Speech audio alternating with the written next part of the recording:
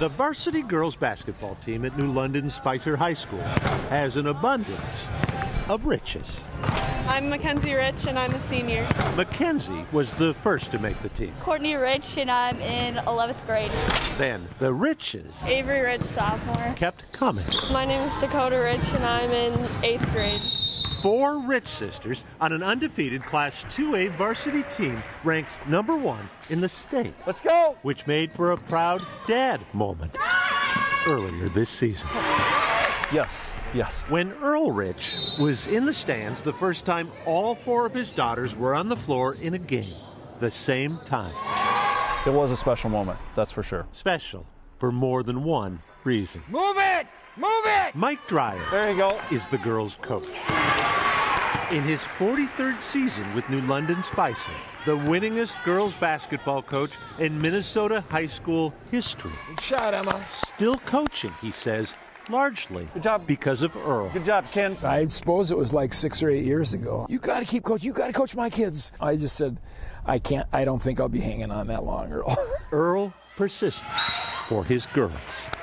I told him if there's any coach I ever want you to play for, it'd be him. A position rooted in 45 years of Earl Rich's personal history. Well, I would say 2nd grade would be when I remember being in the homes. Foster homes, to be more precise, after Earl's mom became too ill to care for him. What about your dad?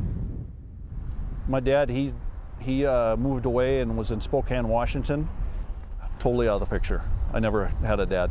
The foster parents were my family. You were in 6 different homes.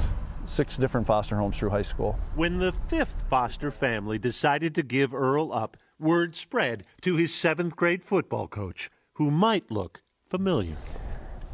I was in the lunchroom one day, and the music teacher is saying, "Oh, Earl's going to have to move to Wilmer." I listened to him, and I said, "Well, he can come with me." I'm like, Mike Dreyer? Earl moved into the home of then unmarried Mike Dreyer, who legally became his foster parent. Yep, I was that.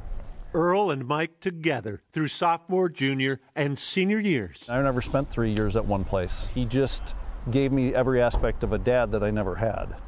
A dad to come to his games, ready with advice and love. Oh man, it's hard to talk about sometimes. I'd say he definitely turned out all right for having such a tough life when he was younger, and I think Dreyer definitely played a big part in that. Earl went on to quarterback and pitch for Southwest State University. Became part owner of New London Real Estate and a campground where his daughters spend their summers practicing basketball. There's some pride. Yeah, it is. Get open! And now Coach Dreyer sits on one side of the court with Earl on the other. They're all 4 out there right now. And his 4 daughters on the floor between them.